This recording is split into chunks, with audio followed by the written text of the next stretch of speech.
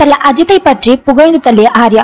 உங்க விருப்பப்படி life partner கிடைக்கணும்னா கீழே இருக்கிற லிங்கை கிளிக் பண்ணுங்க. உடனடியா ஃப்ரீயா ரெஜிஸ்டர் பண்ணுங்க.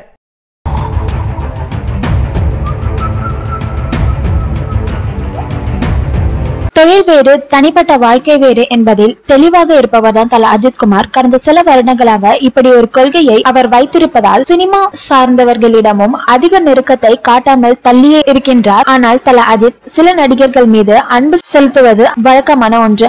அந்த லிஸ்டில் இடம் பிடித்தவர் தான் ஆர்யா. ஆர்யா என்ன சொன்னாலும் தல அஜித் தட்டமாட்டார் என்கின்ற அளவிற்கு அஜித் ஆர்யா நட்பு படு ஸ்ட்ராங்காக இருக்கிறதாக சொல்லிட்டு வராங்க. இவர் 2005ஆம் ஆண்டு விஷ்ணுவர்தன் இயக்கத்துல அறிந்தும் அறியாமலும் என்ற திரைப்படத்தின் மூலம் தமிழ் சினிமா உலகிற்கு அறிமுகமானவர். பிரபல நடிகர் ஆர்யா இயக்குனர் விஷ்ணுவர்தன் இயக்கத்துல வெளியான அறிந்தும் அறியாமலும் திரைப்படத்தின் மூலம் அறிமுகமானார். தமிழில் பல படங்களில் நடித்துள்ள இவருக்கு திரையுலகில் மிகப்பெரிய திருப்பு முனையை ஏற்படுத்திய திரைப்படம் என்றால் இயக்குனர் பாலா இயக்கத்துல ஆர்யா நடித்த நான் கடவுள் திரைப்படம் என்று கூட சொல்லலாம். இதனைத் தொடர்ந்து ஒரு கல்லூரியின் கதை, பட்டியல், மதராசப்பட்டினம், பாஸ் என்கின்ற பாஸ்கரன், வேட்டை, ராஜாராணி, இரண்டாம் உலகம், கஜினிகாந்த் என பல படங்கள்ல நடித்திருக்காரு.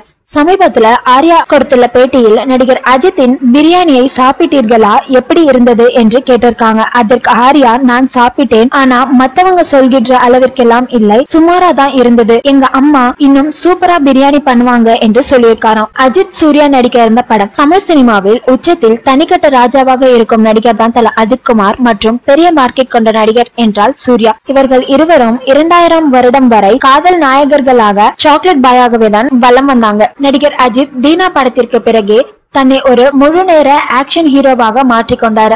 அந்த வகையில் லிங்குசாமி இயக்கிய ஆனந்தம் என்ற படத்தில் அப்பாஸ் கதாபாத்திரத்தில் முதலில் நடிக்க அஜித் சூர்யாவிடம் தான் பேச்சுவார்த்தை நடத்தப்பட்டதாம். ஆனால் அவர்கள் தவிர்த்து விடவே கடைசியாக அந்த கதாபாத்திரத்தில் அப்பாஸ் நடித்திருந்தாராம். இந்த படம் பட்டி தொட்டி எங்கும் சூப்பர் ஹிட் ஆனது, குடும்பங்கள் கொண்டாடும் படமாக இருந்தது என்பது குறிப்பிடத்தக்கது. மேலும் நடிகை ஸ்னேகா நடிப்புல வெள்ளித்திரையில் முதலில் ரிலீஸ் ஆன படமும் இதுதான் என்பது குறிப்பிடத்தக்கது. தனுஷ் பட டைட்டில் பிரச்சனை. நடிகர் திலகத்தின் மகாபாரத கர்ணன் திரைப்பட பெயரை மீண்டும் பயன்படுத்துவது சரியில்லை, அதுவும் தங்களின் தயாரிப்பில் என்பது மிகவும் வருத்தம் தான்.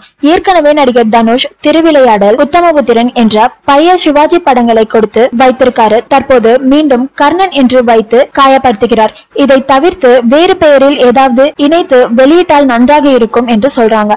இது என்னுடைய கோரிக்கை மட்டுமில்ல, நடிகர் திலகம் ரசிகர்களின் ஏகோபித்த கோரிக்கை, ஏற்றுக்கொள்வீர்கள் என்று நம்புகிறேன் என்று சிவாஜி ரசிகர் மன்றம் சார்பில் இருந்து தயாரிப்பாளர் தானுவிற்கு அனுப்பப்பட்டிருக்கு. தற்போது ஆரம்பிக்கும் புதிய படங்களுக்கும் பழைய வெற்றி பெற்ற படங்களின் தலைப்புகள் வைக்கப்படுவது வாடிக்கையாக இருக்கிறது. அந்த வகையில் தனுஷ், மாரி செல்வராஜ் இயக்கும் புதிய படத்திற்கு கர்ணன் என்று பெயர் சூட்டப்பட்டிருக்கு. ஆனால் இப்போது அந்த பெயரை வைக்க கூடாது என்று சிவாஜி ரசிகர்கள் எதிர்ப்பு தெரிவித்திருக்காங்க. இது போல புது படங்களுக்கு பழைய படத்தின் பெயரை வைக்கும் போது இணையதளங்களில் பழைய படத்தின் தகவல் எதுவும் வராமல் புது படத்தினை பற்றி விவரங்களே வருகிறது என்பது குறிப்பிடத்தக்கது.